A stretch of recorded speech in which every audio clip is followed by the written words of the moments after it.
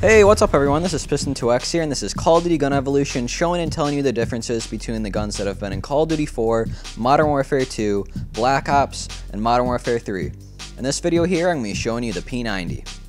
So here we go. In Call of Duty 4, the P90 had 3 attachments, with the most preferred being the red dot sight or silencer. The gun was unlocked at level 40 and did 20 to 30 damage per bullet. With 50 rounds in a magazine, the P90 was the highest magazine size of any of the SMGs in the game. In Call of Duty 4, the P90 is one of the top weapons in the game. It competed with the MP5 for being the top submachine gun. The P90's advantages were its high rate of fire, low recoil, and large magazine size, but was the worst SMG for killing quickly at close range, with the MP5 being one of the best. When deciding whether to choose the P90 or MP5, it came down to whether you wanted the large magazine size and ability to kill at longer ranges with the P90, or the deadliness of the MP5 at close and medium ranges. A silencer was a popular choice as an attachment since the lack of ammunition is not a problem with the P90. The P90 carries the largest maximum ammunition with the exception of the LMGs. Now for a couple of real life aspects on the gun, the FN P90 is a personal defense weapon designed and manufactured by FN Herstal in Belgium and was established in 1990, which is where its name comes from. So it's a pretty modern gun, which is why it doesn't appear in Black Ops or World at War. But overall, as a gun in Call of Duty 4, the P90 was one of the best, and you could even make a case for it being the second best gun in the game next to the M16. Going over to Modern Warfare 2, the P90 was unlocked at level 24. It had 9 attachments with rapid fire, the red dot, and silencer all being very popular.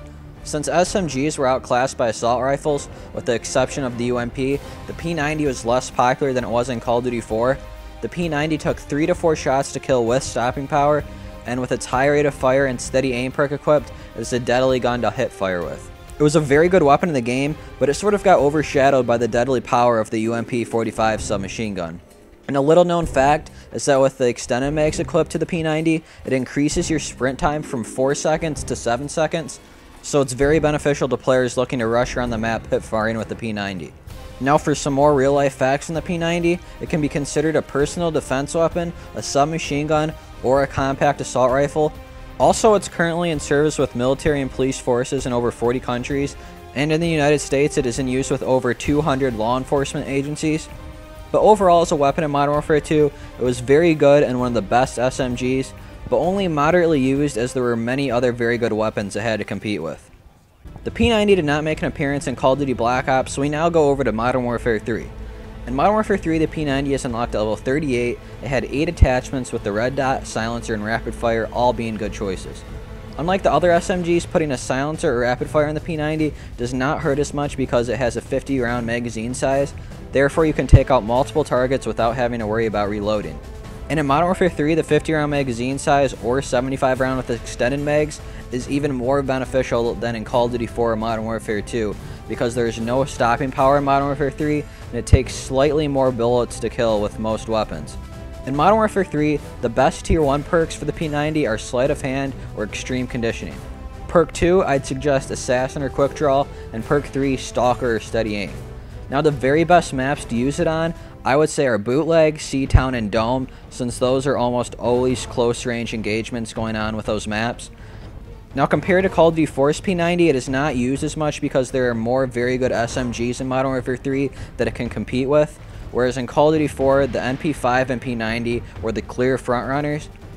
And for some last real life facts on the P90 's design incorporates advantages such as the unique top-mounted magazine and FN small caliber high velocity 5.7 by 28mm ammunition. It uses a unique horizontally mounted feeding system that contributes to the weapon's compact profile and unusual appearance. Back to the game though, compared to Modern Warfare 2's P90, Modern Warfare 3's is much more popular because it doesn't have a competitor like the UMP-45 in Modern Warfare 2. But overall in Modern Warfare 3, the P90 is one of the best SMGs in the game. And actually, I personally think it's the very best. Well, that's the end of this video, guys. I really hope you liked and enjoyed the video. Stay tuned for the next episode in the Call of Duty Gun Evolution series. If you want to go check out previous episodes on the MP5, M16, Uzi, RPD, AK-47, and M14, they will be down in the description. I hope you enjoyed it, guys, and see ya.